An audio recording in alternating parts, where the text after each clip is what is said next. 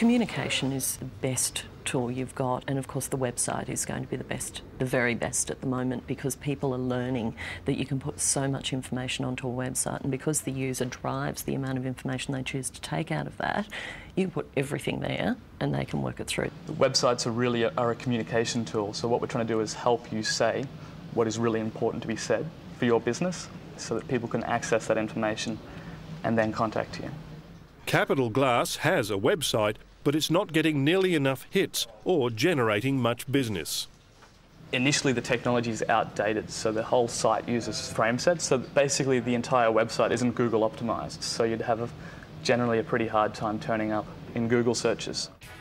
Joseph Hallahan has just completed an assessment of the Capital Glass website and has some ideas about how to transform it into a profitable marketing tool. The number one thing we need to do here is visually support your new brand. So we need to have a new visual aesthetic that really supports yourself and lends yourself as professionals who can come in and fix the glass when it's broken. And that's what it's all about, is capitalising on that. The secondary elements we need to look at are the actual technologies that's being used here. And we need to make sure that people are invited into the website, and the website remains accessible.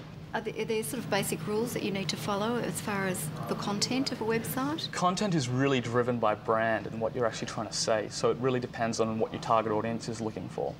So for instance, if you're looking at doing significant technology work, then you're going to want to have lots of specifications, whereas in this kind of project here, what you're really trying to do is get people to give you a call. The team at Corporate Image have plenty of suggestions about how the company can lift its profile, both off and online.